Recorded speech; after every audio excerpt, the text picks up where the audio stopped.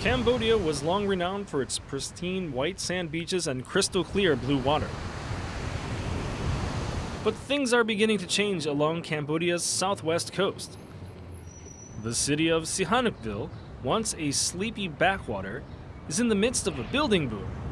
Scores of casinos and hotels are under construction, and many more are planned. But local eco-activists say sewage and other waste management systems aren't keeping up with the changes. They say garbage collection services are inadequate, and there's little or no recycling. At the once popular Ochutil beach, untreated sewage is pumped onto the sand or directly into the ocean. Local activist Thun Ratha took a sample of the water from the beach to be tested.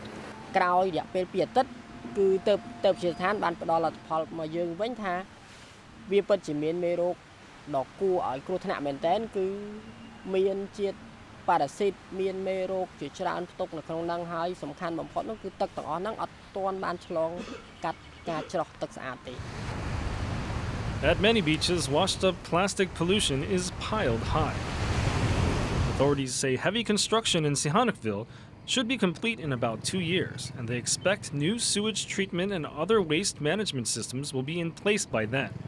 But activist Thun Ratha believes Cambodia's government should be tougher on implementing existing environmental laws.